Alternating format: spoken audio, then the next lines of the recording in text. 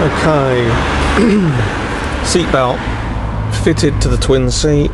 As you can see, the bottom of this part still anchors onto where the existing lap belt was, which is underneath. You can see that. Yeah. The other part is bolted to the side. The seat. The over the shoulder part then comes on. Has a metal fitting here which is screwed to the frame. The double seat. So we've got this. So tip the seat forward.